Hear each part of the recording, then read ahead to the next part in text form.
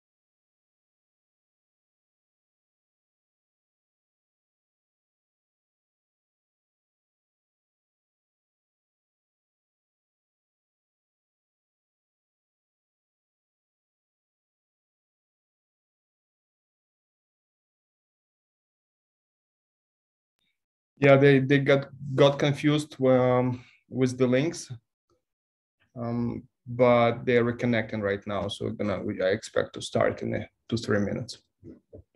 No, it's amazing. We have. I'm gonna switch the video on. I'm in Ukraine. Timothy Brick is in Ukraine, so it's amazing actually, in many ways. So the economy is running here. Not ever Kyiv. Timothy, you're in Kyiv, right? Yes, thank you everyone for connecting. I am in Kyiv right now in the city center. I was walking around the neighborhood, checking. The city stands strong. A lot of military people around, but it looks safe. And I was doing groceries, so the life goes on. Yeah, just to bring the sense of normalcy. Yes. Yeah, but yeah.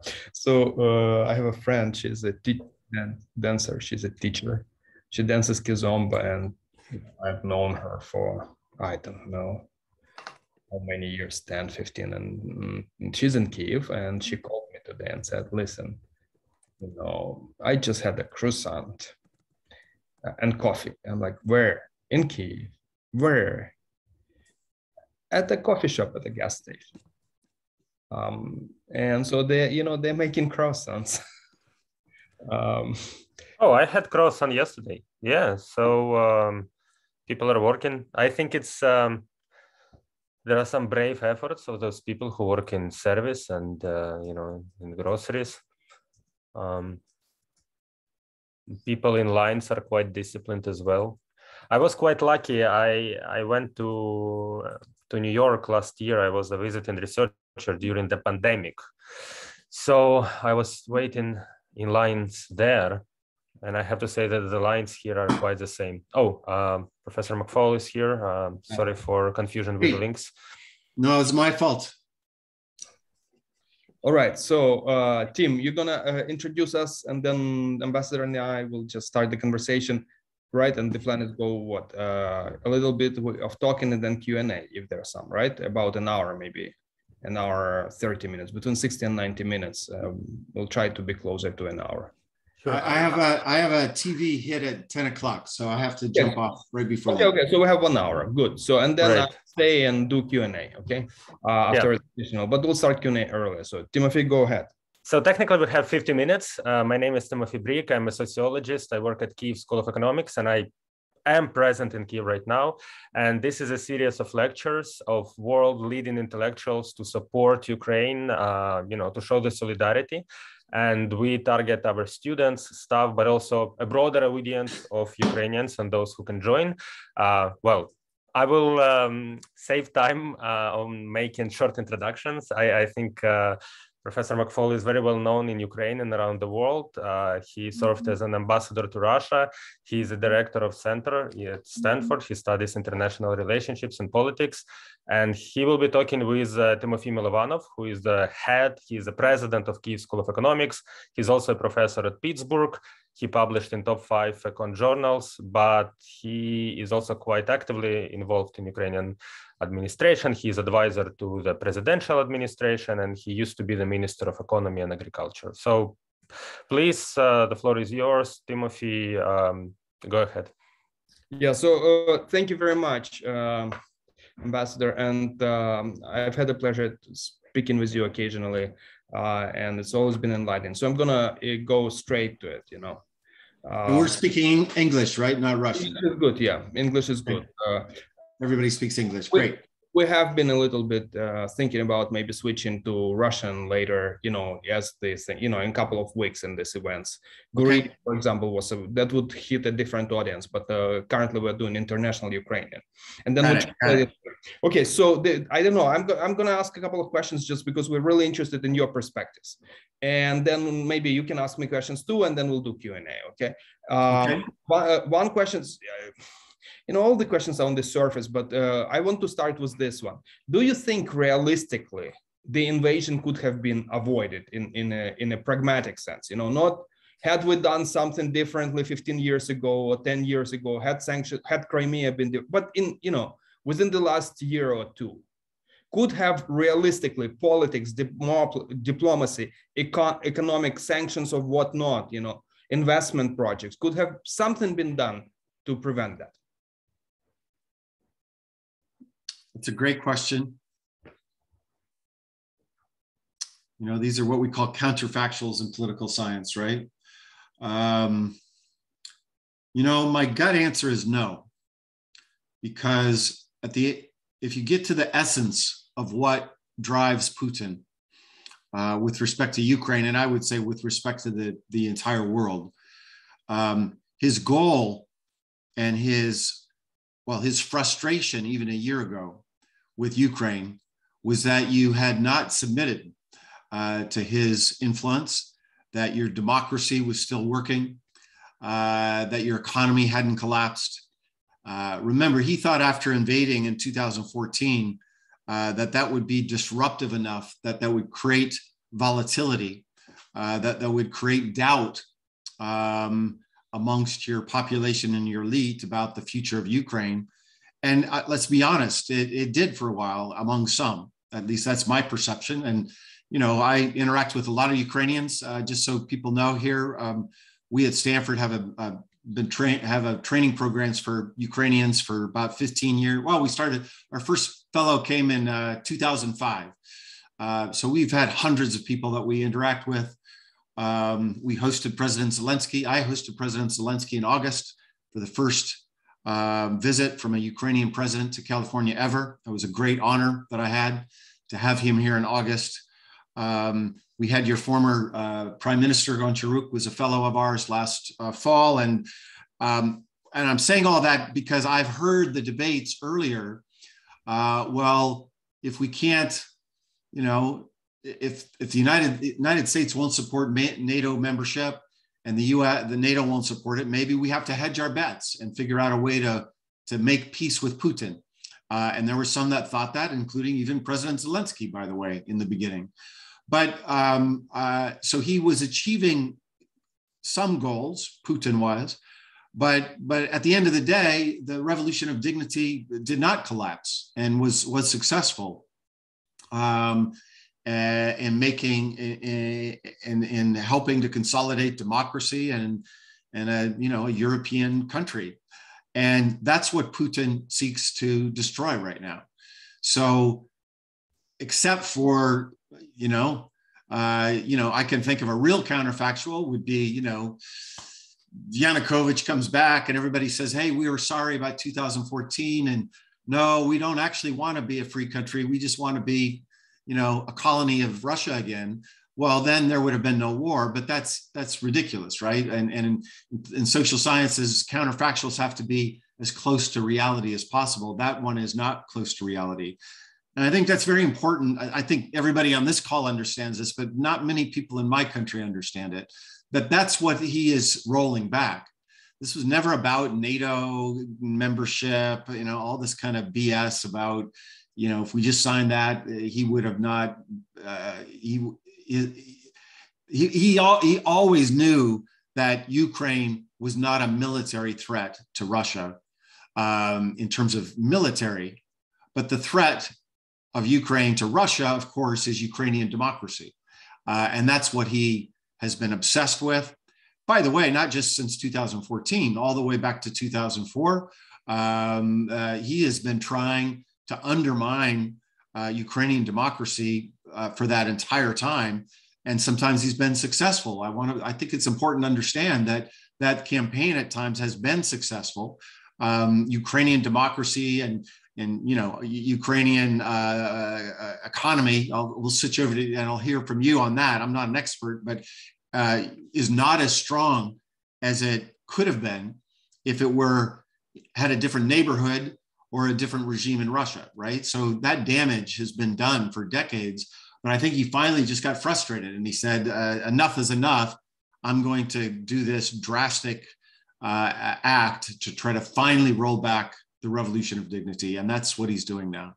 So no diplomacy could have stopped that other than telling Ukrainians to stop wanting to be free. And that seems pretty ridiculous thing that diplomats could ask of your citizens. Thank you. So a follow-up question then is you think, a lot of people are saying that it's not going according to Putin's plan, but, what was his plan? We have no empirical evidence. And this kind of analytics, I'm really honestly sick of it. That's not falsifiable and we can explain anything. It just shows our biases and preconceived notions, which are, which then set us up for constant surprises. Yes. So can we talk in any meaningful way about given what we know now, given the new information that he actually dared enough to take this step, invade the country and start a war, what was his plan? And, based on some symptoms or empirical patterns, Chechnya, Grozny, Crimea, Belarus, Kazakhstan, he's not new to use of force, right? In different degrees. Right. And so what was his potential plan? Clearly it was something to do with Kyiv, but, and is it going according to it or not? Yeah, well, that's a great question, actually, because emotionally, and me too, these are these are times of emotion, and rightfully so, by the way. I'm not afraid to be emotional about good and evil. This is a moment of good and evil and right and wrong. We frame things in a certain way, but you're asking me analytically to talk about Putin's plan. I actually think what's happening right now is Putin's plan. And maybe it's not going as fast as he wanted to, but I don't think there's been some major shift. He stated it very clearly in that, that I listened to the whole speech. I'm probably the only one who did before he invaded. By the way, I teach at Stanford and I listen to arguments from my students. And if you need 58 minutes to explain your argument, that means you're confused about your argument. And he was definitely having a hard time explaining to the Russian people why he was invading Ukraine. It's very clear to me. And I encourage No, I don't encourage you to listen to it. It's too painful. Just take my word for it. That was not a speech given by a strong and confident president. And talking to one of my Russian friends who used to work in the government and knows Putin well, he said to me, you know, this obviously was his own speech. His speechwriters didn't write it. They didn't tighten it up. You know, that it's bad staff work that he went and did that speech. But in that speech, he talks about two things: destroying the Ukrainian military and denazification. And denazification is a code word for regime change. I mean, that's what he wants to do. That's what he intends to do. And, you know, before in my country, in the United States, there was lots of debates about, you know, first of all, many people incredibly naively, in my view, were saying that he would never invade. Then there was a group that said, oh, he would just take the two people's republics and make them and you know, annex them. Then there was this giant conversation about the land bridge, right? Novorossiya. And all of those more minimal objectives he's not doing, obviously. He's got a maximalist position that he's not diverted from. And I think he plans to, you know, destroy the Ukrainian military. Emphasize, he plans. It doesn't mean he will. Those are I want to get back to that in a minute, but that's his plan. And then install a new regime, a new government in Kyiv, either with Zelensky gone or arrested or killed. So that's his plan. I want to say personally, I think it's a incredibly flawed plan. I don't really understand the end game because, you know, Ukraine is as you all know, Ukraine is a giant country, more than 40 million people. He does not have the military resources that Stalin had when he imposed people's republics throughout the Eastern Europe after World War II. He does not have the Red Army occupying your country. And I don't see that he has the capability. I don't think he has the resources to achieve the goal that he set out. And by the way, many Russians agree with me. And even if he does achieve temporary occupation of Kyiv and the other major Kharkiv and other cities, then what? It's clear to me that Ukrainians will never submit to a Russian puppet regime.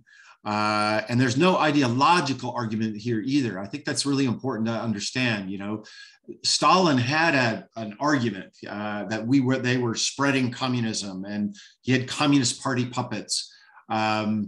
What's Medvedchuk going to say? What's Yanukovych going to say? You know, or some other like ridiculous person? By what argument will they say they will be in power? And I honestly cannot understand Putin's endgame. I've known Putin for a long time. I met him in 1991. I've been writing about him for a long time, for 5 years in the government. I sat in the room with him many times. By the way, he really hates me. He made that clear to me personally in a couple of meetings. So I want to just say that because maybe that makes me biased in terms of the way I analyze what he's doing, that vitriol that he has for me. But I don't think he has an end game. And I think, you know, to those other wars, thank you for bringing those up. I think it's very important to understand how we got here by looking at those other wars. So people need to remember that this is Putin's fifth war. It's not his first war. Chechnya, 1999, Georgia, 2008, Ukraine, 2014, Syria, 2015. And from his perspective, he won all those wars.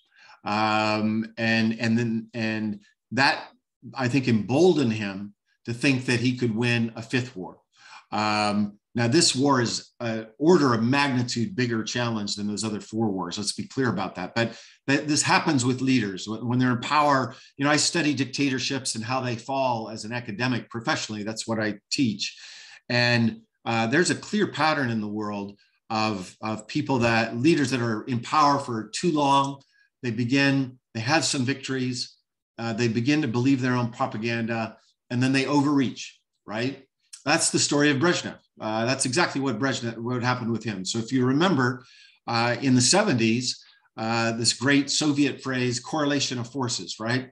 The correlation of forces felt like it was on the communist side and against the Western world. You had communist victories in Vietnam, Laos, Cambodia, then Angola, then Mozambique, then Nicaragua. And it looked like Brezhnev was on a run. He was winning all these regime change efforts and supported by military force. And that's when he decided to invade Afghanistan. And if you look at the writings on that, he thought this was going to be a cakewalk. It's going to be easy. Afghanistan would just become the 16th republic, just like Uzbekistan and the other stands out there. They clearly did not understand the internal situation in Afghanistan. And we all know how that war ended, right? That war was one of the precipitants to the collapse of the Soviet Union.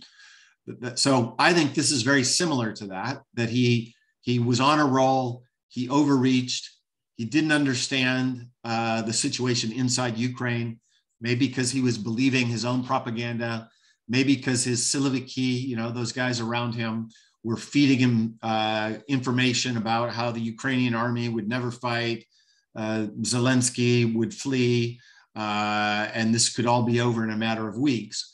That's my speculation. I don't know that. I do know that he does live in an information vacuum. He does not, he doesn't watch television, he doesn't watch independent television or news. He's not on the internet. He really strongly believes in secret information. And by the way, I understand that. I worked in the government for 5 years. When you get a papki, when you get one of those red secretny papki, that those folders that says this is top secret information that we have obtained in a specific way. It doesn't come from Ukrainska Pravda. It comes from our agents in Ukraine. It has that feel like it's really real, right? And better information.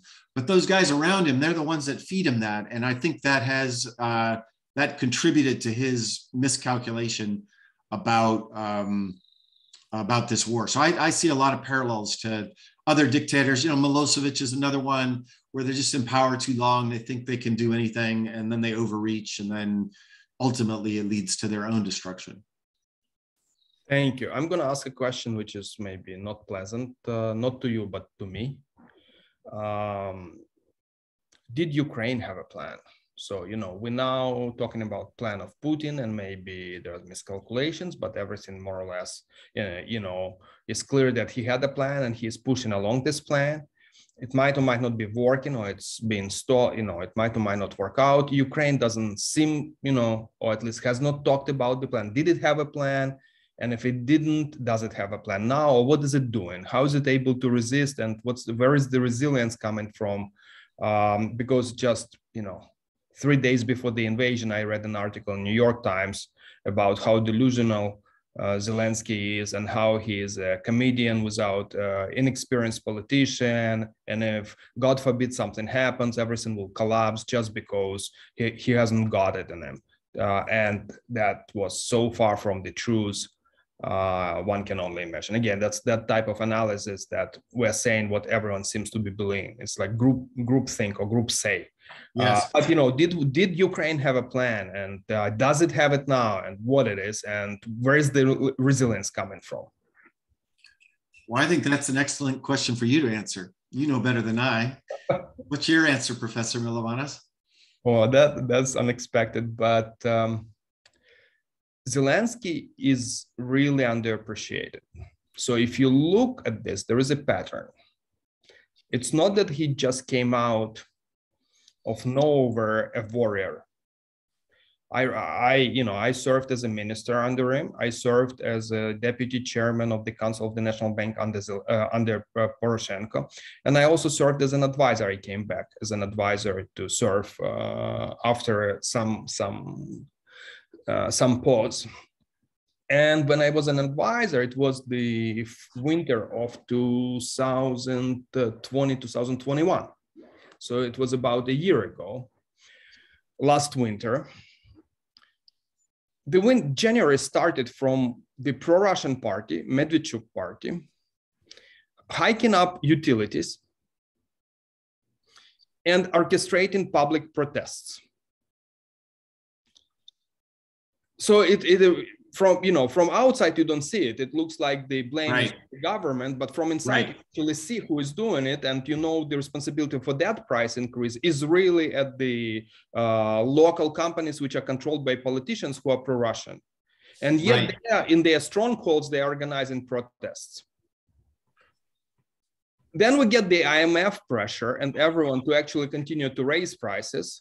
And Zelensky resists it. So he goes, fighting with the IMF and with everyone else. And I remember giving a lot of interviews saying that, guys, there's the reasons, we have some rationale, but basically his rationale was political. He says, if we at that point, at least we perceived it, that it was just usual oligarch pressure to discipline Zelensky. I didn't think of it anymore. But now in the hindsight, I think that was actually an attempt to destabilize or prepare for this. So the idea was that, probably the IMF should have been successful. And, the IMF was doing everything correctly according to their book. I'm not saying, they also not, they're an economic institution. They are not a policy, defense, strategic communications op institution. So they were played too.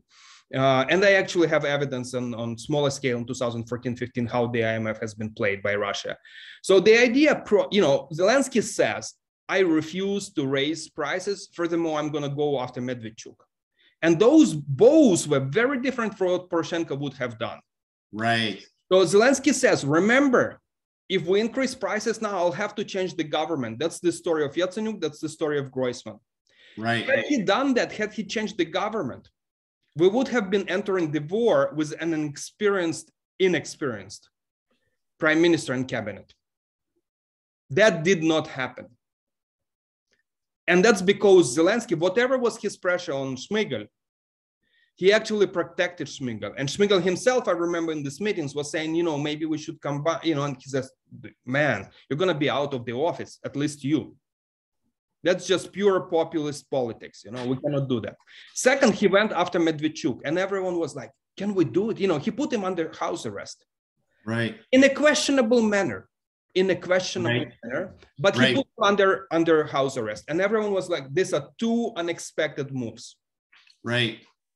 That's a game changer. And everyone was worried at that time that Putin will come back at this because Medvedchuk has been perceived as untouchable. And in fact, we got disruption in January and February. We really had disruption of diesel, gas, oil, electricity. We got disruption right away coming from Russia and from Belarus. Right. And I remember this meeting with Zelensky saying, okay, let's go to other Russian companies. And everyone was, no, but this is Russian. He says, we'll figure it out.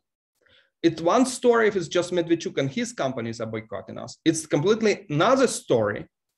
It's a fully Putin now confronts us economically right away. So in some sense, it is as if he were testing, Right. Right there, he was testing. And so at that point, Putin didn't decide it. So we actually got supplies through other Russian companies.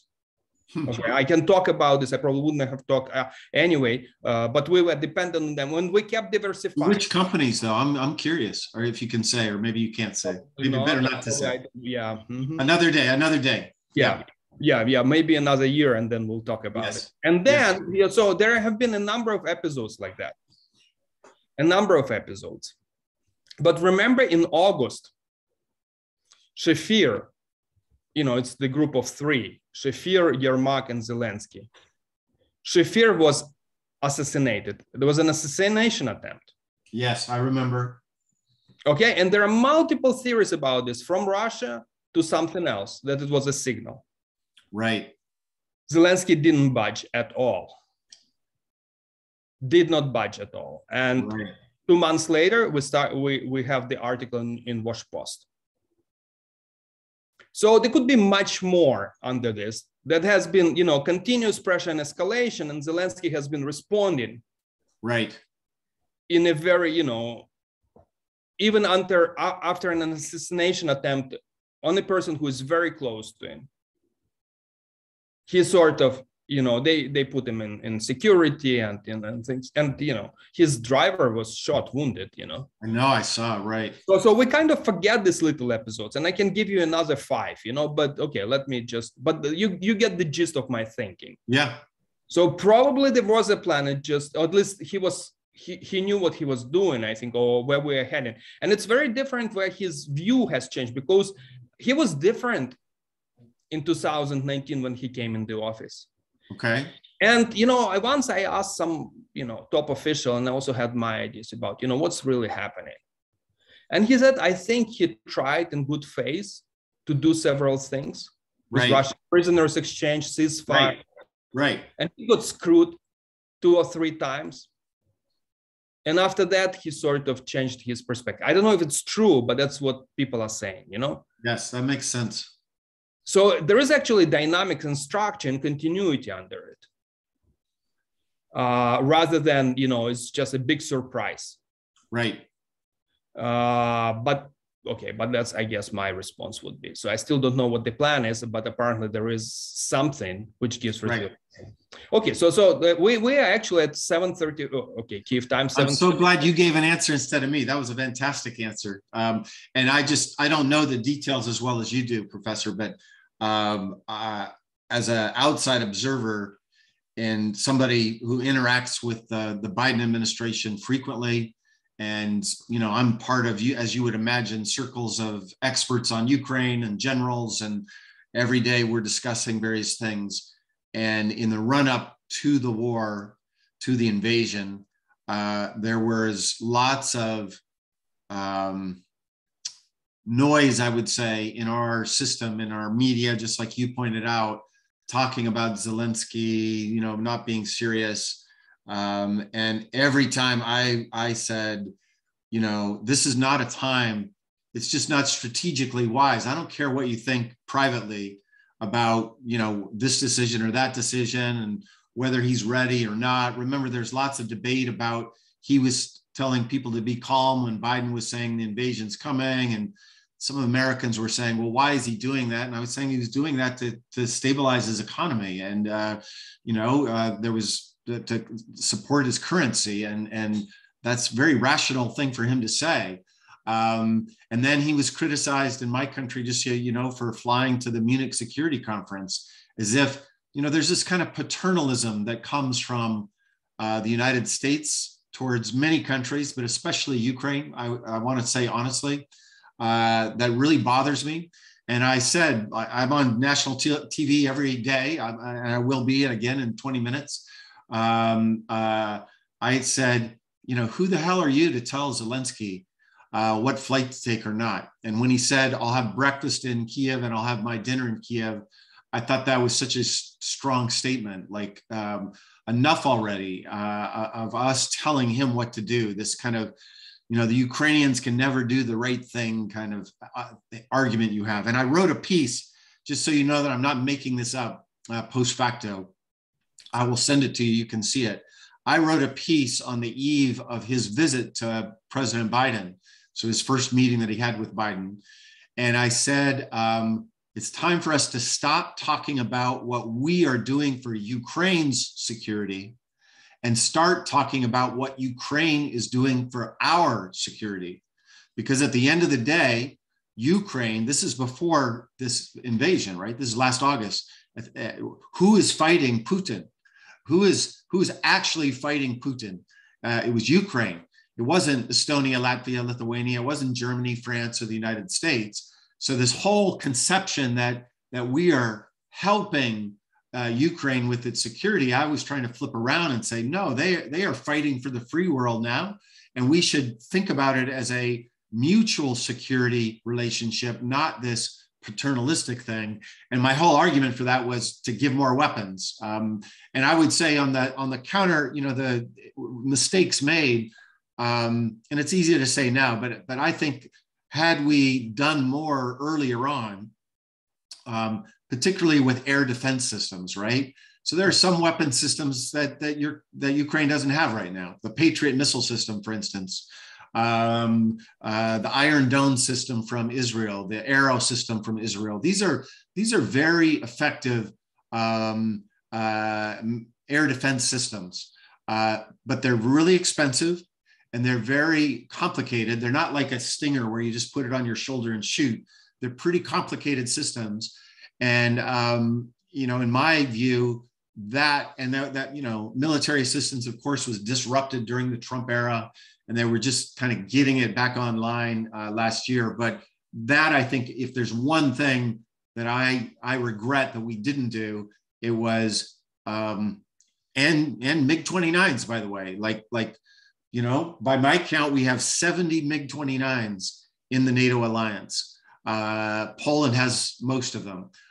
In retrospect, we should have shipped all those planes before, but that's one that's not that I still think is possible, and I'm doing everything I can privately and publicly to push our government, to push the Poles to send those are 27 planes. They're ready to fly.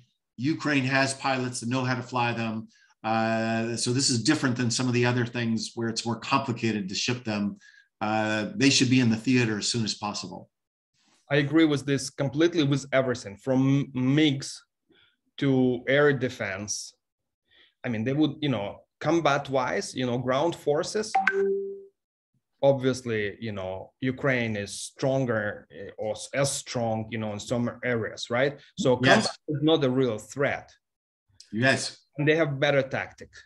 Yes. The way they separate convoys, they wait to, they assault convoys, then convoys can't fuel the tanks, then tanks run out, then you only need to wait for a little bit. They run out of fuel. Once they immobilize, you can attack their sitting ducks. And, that's why they know they're sitting ducks. That's why they're abandoning them. That's why we're seeing so many abandoned vehicles, because if they are not abandoned, then they just exterminated right there, without.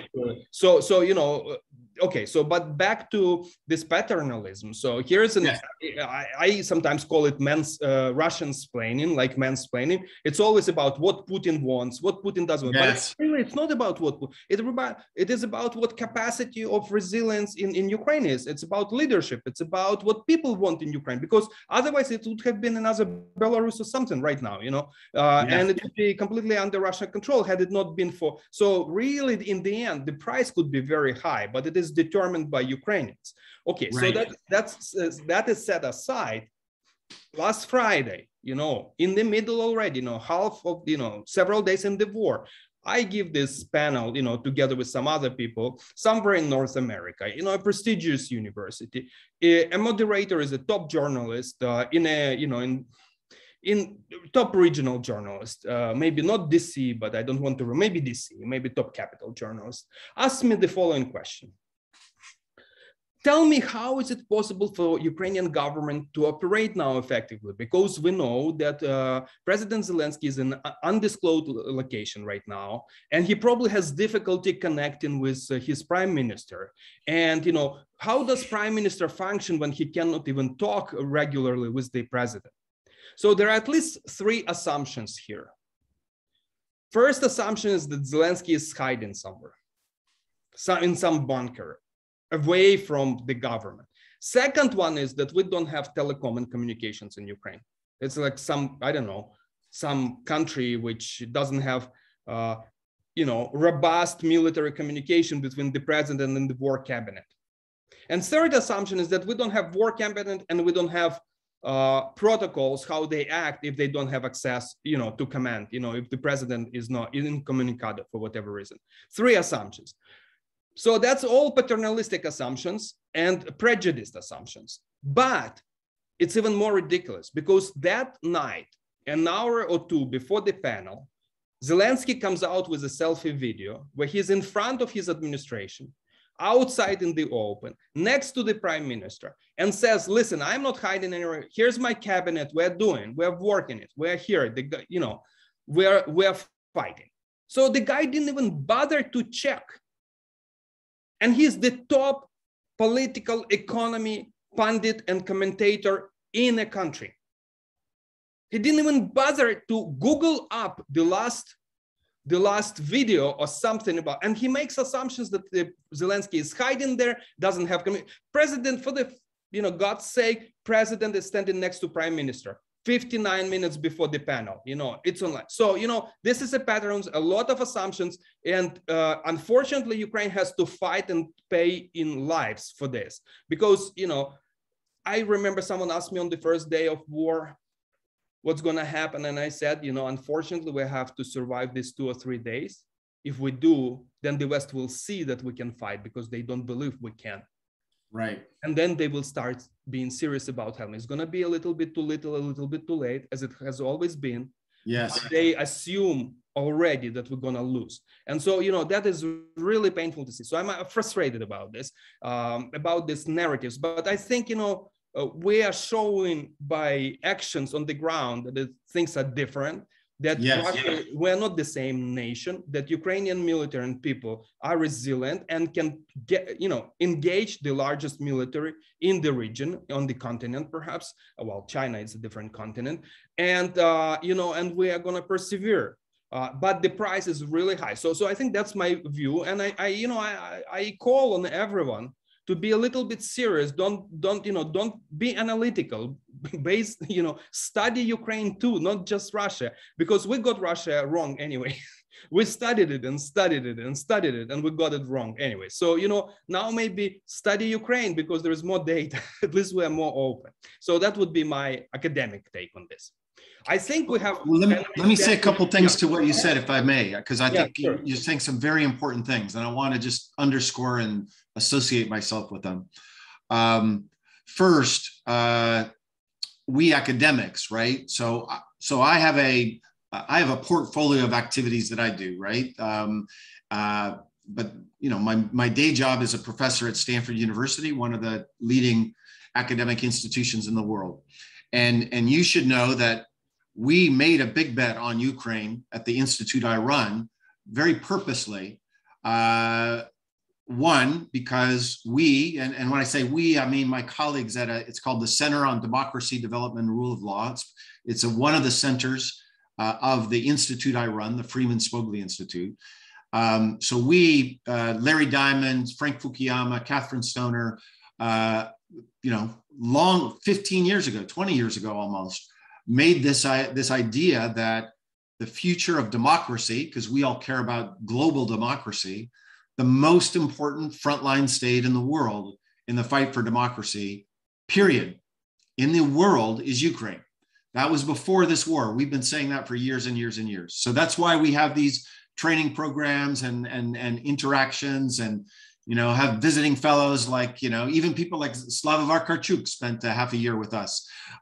He sat in class, just so you know, he sat in Frank Fukuyama's class, Slava did, right next to my son, learning about the relationship between democracy, development, and rule of law. And he used to cheat from my son's notes when he couldn't understand the English. He would ask my son, Cole, to help him. I'm telling you that anecdote because, we have made a strategic decision to help, decolonize American thinking about your part of the world. But we haven't done enough, but I want to say is that, it is incumbent upon us to do that. That's the first thing. Second, to your point about the ignorance of America, it's why I feel I have to be on TV. I do tons of TV right now, speaking to common Americans, because it's my platform to try to explain a different point of view, because you're absolutely right. And I'm part of it. I want to be clear. Soviet studies was dominated by people that studied Russia. And then after the collapse of the Soviet Union, we have all of these Russian studies centers all over the universities. And the word Ukraine doesn't appear very often. Harvard has a center on Ukraine. There's some others, but we've got to, we academics for the long haul, we have to really rethink those assumptions. And, we just had a panel here at Stanford yesterday, and one of our Ukrainian students, we have, probably 24 students from Ukraine here, very bravely got up in front of 700 people and challenged them very, she listed a bunch of artists and writers, and she said, now you all think they're Russians, but they're not. They're Ukrainians. I think she, and she was very vocally challenging, academia to rethink that. And I think, in the long run, we have to, including with all of you, we have to work together to try to do that. So I just completely agree with everything you just said. And on Zelensky, he's just a badass. I think he will go down in history, no matter how this ends, as one of the most courageous people we have ever seen this century. And when I get photos, from people that are with him, I just did yesterday. We should be humble about our previous wrong assumptions about him, and courageous to do whatever we can to help him and all the Ukrainian people win this war. I know Ukraine's going to win this war. I will predict that with 100% certainty. I just don't know how long the war will be. So our goal now has to be to shorten the war, and including, if it turns into partisan war and those more tragic scenarios. But our mission statement has to be to do everything we can to shorten the length of either the conventional war or the partisan war that might come. Thank you very much. So I'm going to pitch also a perspective that we do actually have in our strategic documents of the Kyiv School of Economics, that the issue you just described about the Slavic centers, which are not really Slavic centers, but Russian centers, based on not empirical evidence. Yes. And kind of conceptual notions. They're really not falsifiable. It's really written in our Kyiv School of Economics strategic documents that we have to move this discussion towards empirical based evidence. Because, you can't falsify the concept. You are sitting in the room and there are 17 out of 10 people believe that someone is threatened by something and therefore, and they are more powerful. And, you look, it's really, you have to challenge it. It has to be scientific method. It cannot be just, I believe in this. Yes, I agree. So, scientific method. The second one is, that's what I've been doing since 2014 in Ukraine. I'm fighting together with the Kyiv School of Economics, for intellectual sovereignty of Ukraine as well. It's a part. We want to have universities. We don't want to be an intellectual colony where, whoever thinks about things, they want to go to Moscow to study at Moscow State University, or they want to go to Prague, Yes. One of our oldest universities, the Lviv University, which people say existed since the 12th or 16th century, in different forms and shapes. The history of it, trying to fight to have the right to teach in Ukrainian, at least for 3 faculty members. And it was happening in the 19th century. And in the 20s, there were Soviets. So, we have been a center of culture, center of geopolitics, center of a lot of things, of art, but of science. But we have not had universities which are regionally, intellectually prominent. We have to change that. And that I think there are at least 3 universities in Ukraine: Ukrainian Catholic University, Kyiv-Mohyla University, and now Kyiv School of Economics, which are capable to rise to the challenge after the war and during the war. So that's why I'm asking all academics to symbolically establish relationships with Ukrainian universities. It could be, if Ukraine applies to the EU candidacy, so we apply for candidacy for dual programs, dual degrees, engagement. We have 40 million people in Ukraine. Russia has 130. So we do have enough talent, and with sufficient funding and much more clear identity, we will be able to be prominent. So that's what we are building. And so this series of lectures during the war is making this point too. And so I'm very grateful to you, Ambassador and Professor McFaul, for being here with us. So we have 5 maybe minutes at most. There are several questions. Maybe Timothy Brick, you can read those questions, and then I'll pick up the questions from chat, and then we'll answer them as a bunch, okay, as a bundle. Okay, I will read out some questions. So we have some in Q&A. Georgi Yegorov, he asks a question about sanctions, and specifically he asks whether you agree that Western sanctions, harsher than expected, are not so much due to elite strong reaction to Putin actions, but rather due to the public pressure in the West. So he wants to understand your perspective on that. Yeah. And another question is, how likely is that Russia pushes the red button? I think this is what a lot, well, you have already, and Tymofiy Mylovanov talked that maybe he doesn't like discussing these speculative ideas, but still there is a question, how likely that Russia pushes the red button? And there are other questions in the chat on our Facebook, so people are interested, in the role of China, for instance. And I think I'll stop here because these are three very big questions. Okay, I'll jump in first. First on sanctions, there's no doubt that public pressure in the West, and most certainly in my country, is pushing the US government to do more. Every single day, more and more comes, and I want you all to know that I am intimately involved in these campaigns. My latest targets are Visa and MasterCard. Visa and MasterCard should not be doing business in Russia today, and cutting them off would have a giant effect on millions of Russians.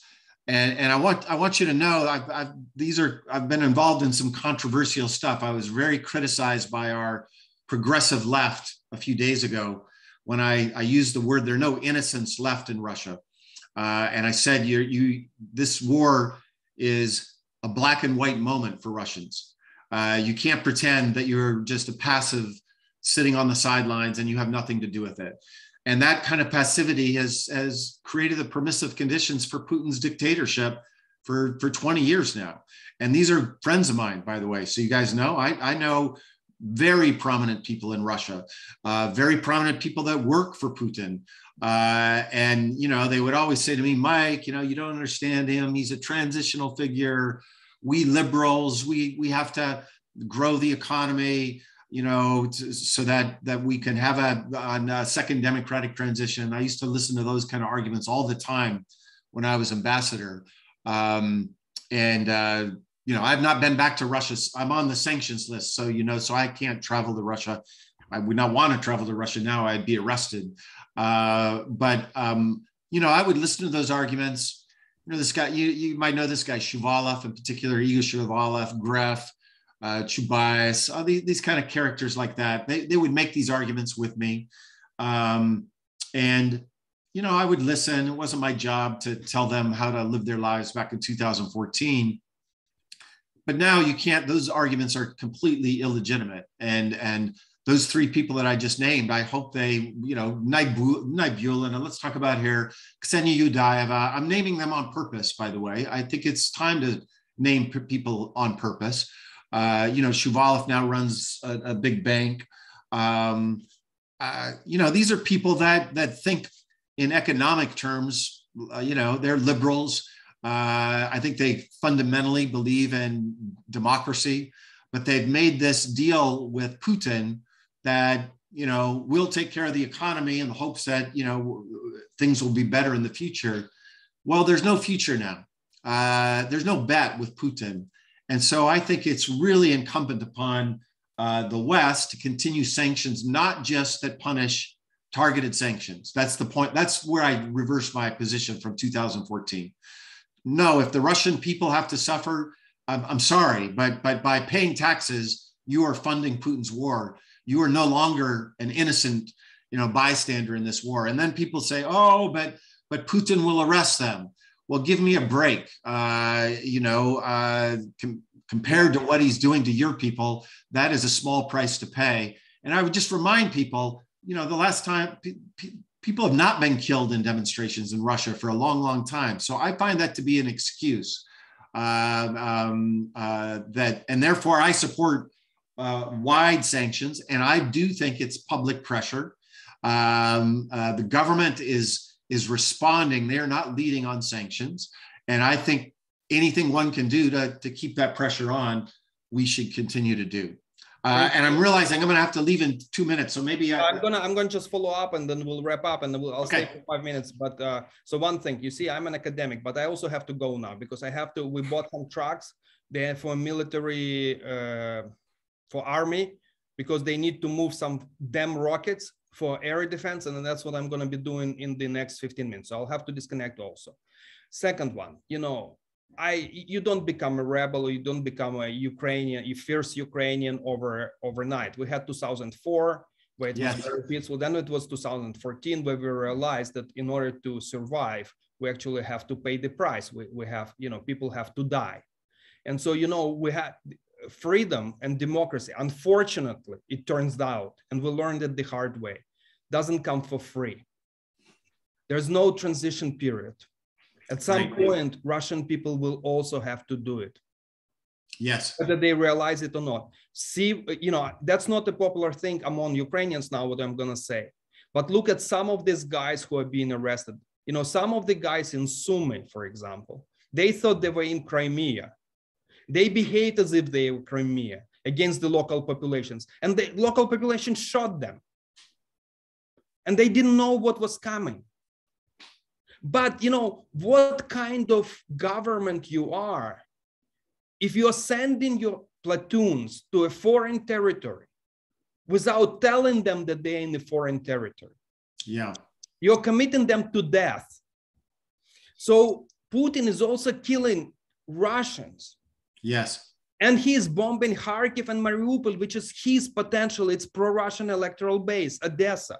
Exactly. So he's doing most damage to pro-Russian people, not Ukrainian, pro-Ukrainian, pro-Western, pro-Russian. So he is actually killing his own, if so to speak. They're not his own and never been. Right. But so there will the price for sovereignty, for freedom and democracy, unfortunately, in this part of the world, is paid in blood. And the United States and Britain and, you know, Europe also paid it at some time in blood. It just was a long time ago. Yes. And so, you know, either Russians have to realize that and do it. And it's unfortunate. It might take 10 years to realize. It took me 10 years to realize it. Between 2004 and 2014, I did not realize it. And that's why I changed my behavior. That's why I went back to Ukraine, because that's the price. Unfortunately, that's how the world is. It's very unfair to people. It's extremely unfair to people who won't see the next day. Right. But that's the price. That's how it is. And so, you know, I also call for sanctions. And one that has not been considered is pull big four accounting firms out of Russia. Yes. Now, pull them now. The businesses cannot be audited. What are they doing there? Deloitte, Pricewaterhouse, Ernst & Young, out. So this is, you know, you can think about many other things. So we're going to stop here, I think. So, Professor, can I say one thing in closing, though? First of all, it is a great honor for me to be with you all today. I want you to know that, and I want to do it as often as possible. To be with you at this historic moment is truly a great honor for me personally. Second, I want to be in touch with both of you and others about some of the very specific things that you were just talking about, the accounting firms, the money managers for money overseas. We need to bring light to these things. Professor, I don't think most Americans know what you just said about those accounting firms, and I can help do that. I have, I think I'm up to 900,000 followers on my various social media platforms. Every journalist in the world right now covering this war reads me. And so let's just be in touch by email about those very concrete things. And when you expose them by name, I can tell you they move fast. And we will work together to do that. And I just need your help, because you guys have the expertise I don't. Our list. We'll be in touch. Thank you very much.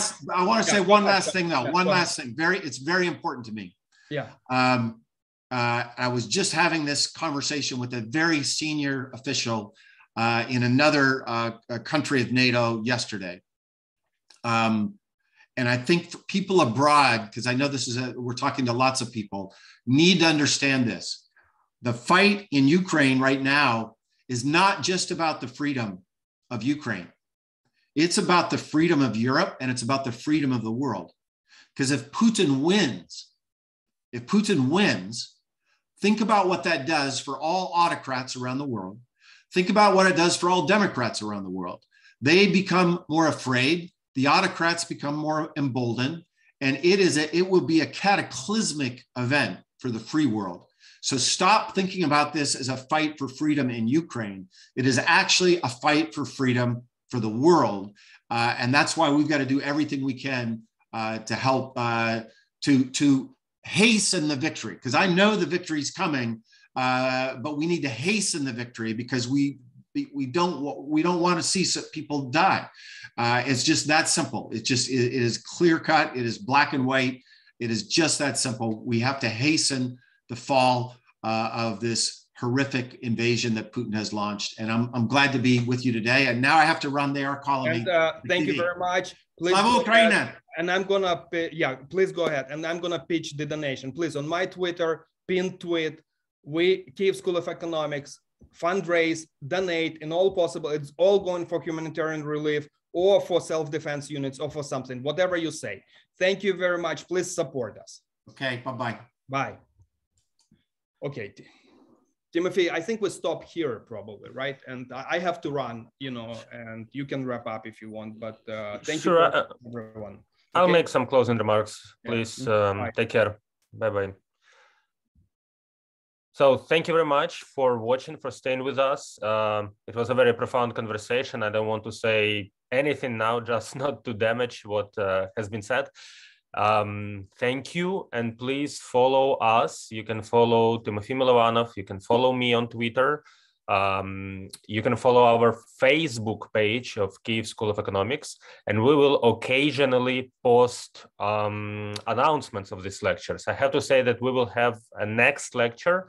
The next one will be on Monday at 9:30 East EST, which is 4:30 p.m. Kyiv time. This conversation will be with General Petrakis, who is a former CIA director, and we will have another lecture on Tuesday and Wednesday and Friday, and we will continue this marathon. So the best thing to do would be just to follow us. Unfortunately, we are setting this up on the fly because our team, our communication team, our designers and IT department, we are all working from different locations now, sometimes in cars, sometimes in shelters. That's why things are could be a bit hectic, but we already put the names of all presenters on our webpage, and we will be reminding you about it through our social media. I'm putting now in the chat my Twitter, Brick T. So please follow me, and we will try to structure it better. And also the lectures will be published afterwards on our YouTube channel. So thank you very much. Thank you for your attention, your support, and solidarity. And I hope I will see you on Monday. 4:30 Kyiv PM time. Bye-bye. Thank you all. Slava Ukraini.